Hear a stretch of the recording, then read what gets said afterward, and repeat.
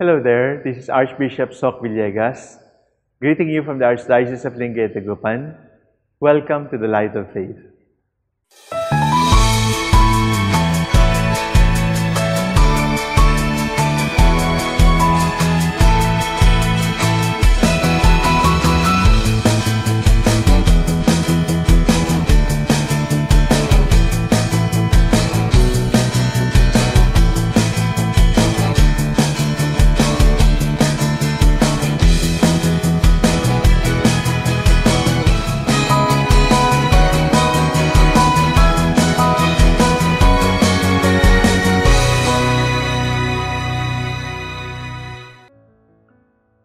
What is our vision for the Church in the Philippines?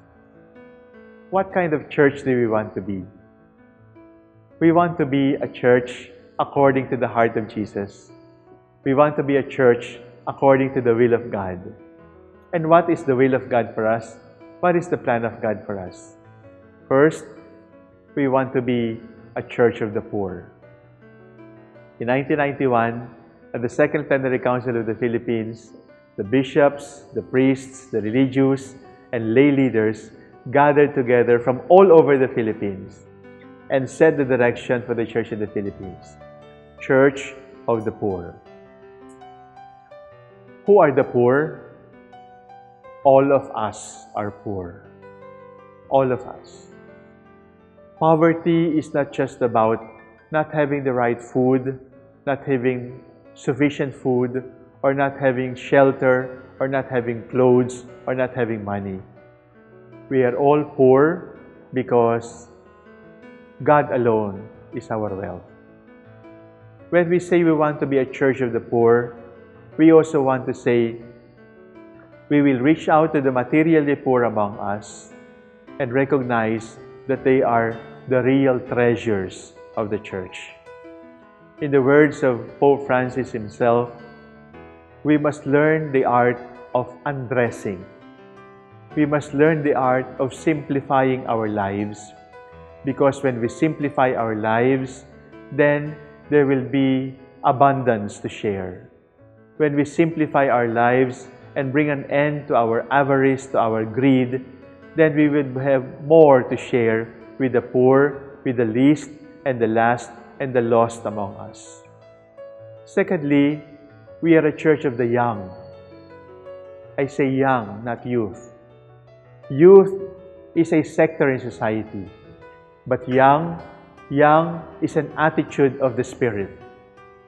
In the same way that poverty is an attitude of the Spirit.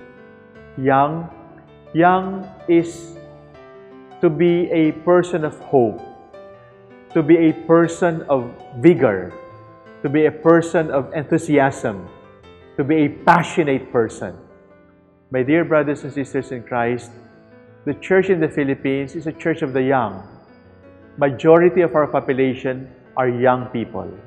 Majority of our population are from 0 to around 35 years old. Young people. We must take care of them. They are the treasures of the church. And ignoring the young is ignoring Christ. Any sin against our young people is a sin against Christ. My dear parents, my dear adults, my dear grandparents, my dear brother priests, it is a crime. It is a crime to make the story of Jesus boring for our young people.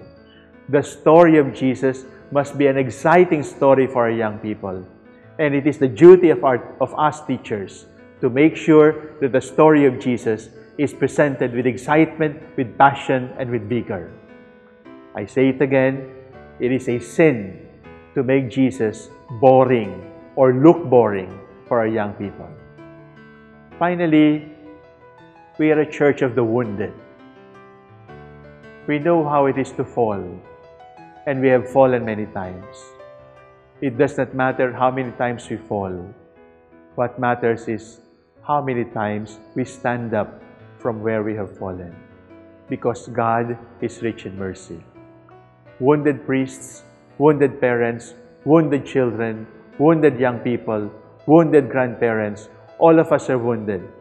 Some of us have been wounded physically, but all of us have been wounded emotionally. All of us have been wounded spiritually. That is why confession is there. That is why the sacrament of reconciliation is there. That is why the mercy of God is there. We are a community of wounded people. We are still saints in the making. Today, let us accept that.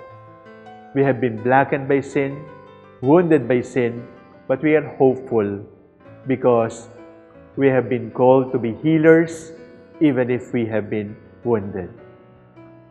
We are poor, but we should not apologize for that. Rather say, I am poor and God loves me. I am young, I don't have any experience, I lack experience, I lack education, I lack formation. But say, I am young and God loves me. I am wounded, I have been uglied, I have become ugly because of sin. But I am not ashamed of that because in my woundedness, I am wounded, God loves me. That is the reality, my dear brothers and sisters. The church is poor, the church is young, the church is wounded, and we are loved. Because the church is here not to impose obligations. The church is here not just to give one regulation after another. The church is there not as a watchdog about violations. The church is here to proclaim God loves us. Because the essence of the church is to tell and retell the story of Jesus. The church is in the business of not telling people what to do, but telling people what God has done for them. Be part of this church. We are poor, but we are loved. We are young and inexperienced, and we are loved. We are wounded, and we are loved. At the end of the day, it is the love of God that will carry us through.